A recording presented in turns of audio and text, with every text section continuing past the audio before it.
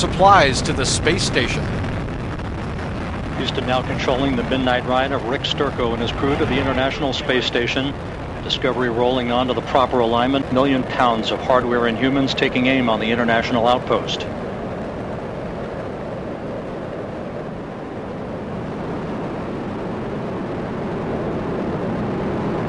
"32 seconds into the flight.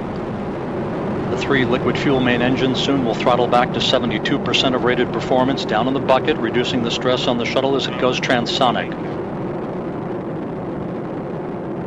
Discovery 3.5 miles in altitude, 4 miles downrange from the Kennedy Space Center.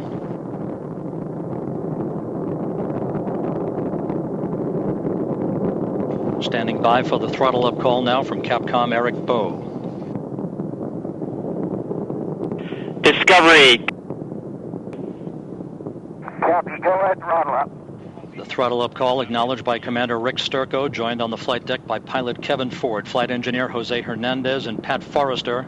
Seated down on the middeck are Danny Olivas, Christopher Fugelsang of the European Space Agency, and Nicole Stott, hitching a ride for 3 months on the International Space Station. 1 minute 30 seconds into the flight.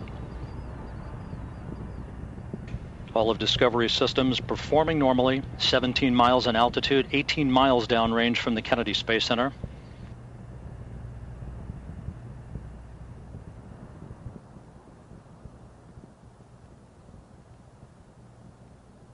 One minute 50 seconds into the flight.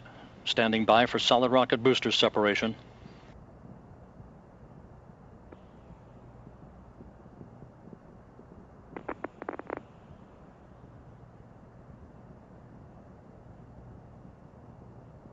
Booster officer confirms staging a good solid rocket booster separation.